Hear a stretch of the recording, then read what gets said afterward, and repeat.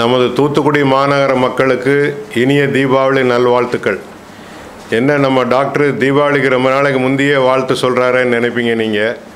ஆனால் தீபாவளி எப்போவுமே நமக்கு இந்த மழை நேரத்தில் வருது. ஒவ்வொரு வருஷமும் ஒரு 10 நாள் முன்ன பின்ன இருக்குது. இதே நேரத்தில் தான் காய்ச்சலுங்கிற ஒரு பெரிய வியாதியும் வருது. காய்ச்சல் முந்தி வந்துச்சுன்னா 2 நாளில் இருக்கும், ஒரு சளி பிடிக்கும், தலைவலிக்கும், ஒரு மாத்திரையை சாப்பிடுவோம், சரியாக போயிடும். இப்போ காய்ச்சல் அந்த மாதிரி இல்லை, சில வித்தியாசமான காய்ச்சல்கள் வருது. காய்ச்சல்களில் உயிரிழப்புங்கிறது ரொம்ப அபூர்வம். ஆனால் இப்போ நம்ம சாதாரணமாக பார்க்கக்கூடிய டெங்குங்கிற வகை காய்ச்சலில் ஒரு உயிரிழப்பு நமக்கு வர்றதுக்கு உண்டான வாய்ப்பு இருக்குது. அப்போ இதுக்காக மக்கள் என்ன செய்யணும்? இந்த டெங்கு என்பது ஒரு கொசுவிலிருந்து உற்பத்தி ஆகக்கூடியது. அந்த கொசு நம்மளை ராத்திரி தான் கடிக்குது. அது கடிக்கிறப்போ அதிலிருந்து அந்த கிருமியை உள்ளே அனுப்பிச்சிடுது. அது நமக்கு காய்ச்சலாக வந்துடுது. டெங்குவை மற்ற காய்ச்சல்லேருந்து கொஞ்சம் வித்தியாசமாக அது இருக்கும். ஆளை நாக்கை நீட்ட சொன்னீங்க, வாயை திறக்க சொன்னீங்க, இந்த கண்ணை இப்படி இழுத்து பார்த்தீங்கன்னா சிகப்பாக இருக்கும். அப்படி இருந்தாலே மக்கள் இது சாதாரண காய்ச்சல் இல்லை, டெங்குவாக இருக்கலாம், அல்லது தோலில் புள்ளி புள்ளியாக இருந்தால் டெங்குவாக இருக்கலாம்னு யோசிக்கணும். எப்போவுமே சாதாரணமாக காய்ச்சல்னோடனே வீட்டில் பேராசிட்டமால் மாத்திரை வச்சுருப்போம், சாப்பிட்டுக்கிடுவோம், இல்லை பக்கத்து கடையில் போய் வாங்கி சாப்பிடுவோம். இதெல்லாம் ஒரு நாளைக்கு சமாளிக்கலாம். 2வது நாள் காய்ச்சல் இருந்துச்சுன்னா நேராக டாக்டர்கிட்ட போய் செக் பண்ணி பார்த்துடணும். அந்த ரத்தம் செக் பண்ணி பார்த்தாச்சுன்னா அது டெங்குவா இல்லையாங்கிற தெரியும். ஒன்று நம்ம தனியார் மருத்துவர்கிட்ட போகலாம், அல்லது அரசு மருத்துவமனைக்கு போனால் உடனே செக் பண்ணிடுவாங்க. அதுக்கு உண்டான மாத்திரை மருந்துகள் சில விஷயங்கள் கரெக்டாக வருதா, அவரோட நீர் போகிறது, யூரின் போகிறது சரியாக இருக்கா, ரத்த அழுத்தம் சரியாக இருக்கான்னு பார்த்து அவருக்கு ஒரு ஆபத்து இல்லாத அளவுக்கு தாண்டி கொண்டாந்து விட்டுருவாங்க. அப்போ இதுக்கு 2 விஷயம் அவசியம். ஒன்று மக்களுக்கு ஒரு விழிப்புணர்ச்சி இருக்கணும். இப்படி காய்ச்சல் இருந்தால் கண்ணு செவந்து போய் தோலில் புள்ளி புள்ளியாக இருக்குது, ஒரு நாளைக்கு மேலே நிற்கிதுன்னா உடனே யோசிக்கணும்.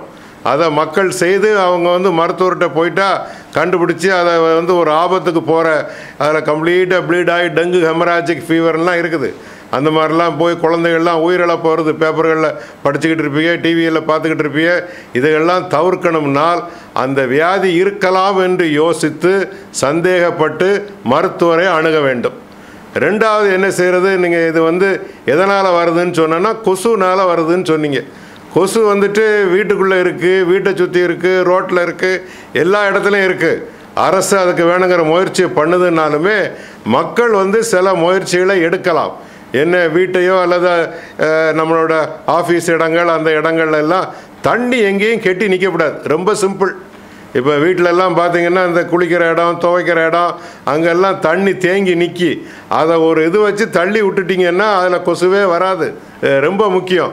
இல்லை நம்ம கொசு வலைக்கு உண்டானது மாதிரி ஏதாவது ஒன்று செய்து அதை உபயோகப்படுத்திக்கிடணும். அல்லது இப்போ நிறையா புது புது வகையானதுகள் கொசுவுக்காக ஒரு லைட்டு, ஒரு டேப்லெட்டு, இந்த மாதிரி ஏதாவது ஒன்று கொசுவை உற்பத்தியை தடுக்க வேண்டும். அது சுத்தம். நம்ம பாரத பிரதமர் என்ன சொல்கிறாரு? ஸ்வச் பாரத் சொல்கிறாருல்ல, நாடு இந்தியா சுத்தமாக இருக்கணுங்கிறாருல்ல. நம்ம வீடும் ஊரும் சுத்தமாக இருந்தால் வராது. 2வது ஒரு சின்ன விஷயத்தை என்ன மக்களுக்கு ஞாபகப்படுத்துகிறேன்னா, இன்னொரு காய்ச்சல் வந்துக்கிட்டே இருக்குது, ஒரு ஃப்ளூ காய்ச்சல். என்ன, ஸ்வைன் ஃப்ளூங்கிறாங்க, தமிழில் பன்றி காய்ச்சலுங்கிறாங்க. இந்த மாதிரி ஒரு காய்ச்சலும் நிறையா வந்துக்கிட்டே இருக்குது. இதையுமே காய்ச்சல் 2 நாளைக்கு மேலே இருந்தால் ஒரு சின்ன ரத்த டெஸ்ட் பண்ணி பார்க்கலாம். H1N1 நம்மளோட அரசு மருத்துவமனையில் இலவசமாக செய்து தராங்க. அதை செக் பண்ணி பார்த்துக்கிட்டா அது இருக்குதுன்னு சொன்னால் அதுக்கு உண்டான மாத்திரை வச்சுருக்காங்க, அதையுமே இலவசமாக தராங்க, நல்லா செட்டில் ஆகி போயிடுது. இல்லை நீங்கள் அப்படி ஒரு நோயாளிகளோட அவங்க கூட பழக வேண்டிய ஒரு சூழ்நிலையோ, அல்லது அவங்கள ஹேண்டில் பண்ண, இப்போ ஒரு நர்சிங்லாம் இருக்காங்க, ஹேண்டில் பண்ண வேண்டி இருக்குது, அந்த மாதிரி இருக்குது, எனக்கு வந்துருமோன்னு பயந்தாலும் தடுப்புக்கு இருக்குது டாமி ஃப்ளூங்கிற மாத்திரை. இதை உபயோகப்படுத்திக்கணும். அப்போ முடிவாக நான் மக்களுக்கு சொல்ல வேண்டியது என்னதுன்னா 2 தான். ஒன்று நீங்கள் காய்ச்சல்களை அலட்சியப்படுத்தாமல், ஒரு நாளுக்கு மேலே காய்ச்சல் இருந்தாலோ, தோலில் புள்ளி புள்ளியாக எதுவும் இருந்தாலோ, அல்லது கண்ணு செவந்து போய் இருந்தாலோ அது டெங்குவாக இருக்கலாம் என்று நினைத்து மருத்துவரை அணுகி பரிசோதனை செய்து கொள்ளுங்கள். இன்னொன்று, அந்த இருமல் சளியாகவே இருந்தால் வெறும் சளின்னு வச்சுக்கிட்டு இருக்காமல் ஸ்வைன் ஃப்ளூவாக இருக்கலாமான்னு யோசிங்க. ஒரு சந்தேகம் மருத்துவரை நாட வேண்டும். 2வது சுத்தமாக இருக்க வேண்டும். வீட்டை சுற்றி எங்கேயுமே தண்ணி இருக்கக்கூடாது, கொசு வரக்கூடாது. இந்த ஃப்ளூ வராமல் இருக்கணும்னா நம்ம கை எல்லாமே சுத்தமாக கழுவி வாஷ் பண்ணி வச்சுருக்கணும். இந்த சுத்தமும் இந்த அவேர்னஸும் இருந்தால் கண்டிப்பாக இந்த வியாதி நமக்கு வராது. வந்தாலும் நம்ம ஆரம்ப நிலையிலே கண்டுபிடிச்சி ஆபத்து இல்லாமல் செய்து கொள்ளலாம். நமது தூத்துக்குடி மக்கள் இந்த வியாதிகளிலிருந்து விடுபட்டு நல்ல ஒரு ஆரோக்கியமான சந்தோஷமான தீபாவளியை கொண்டாட வேண்டும் என்று வாழ்த்தி விடைபெறுகிறேன். நன்றி, வணக்கம்.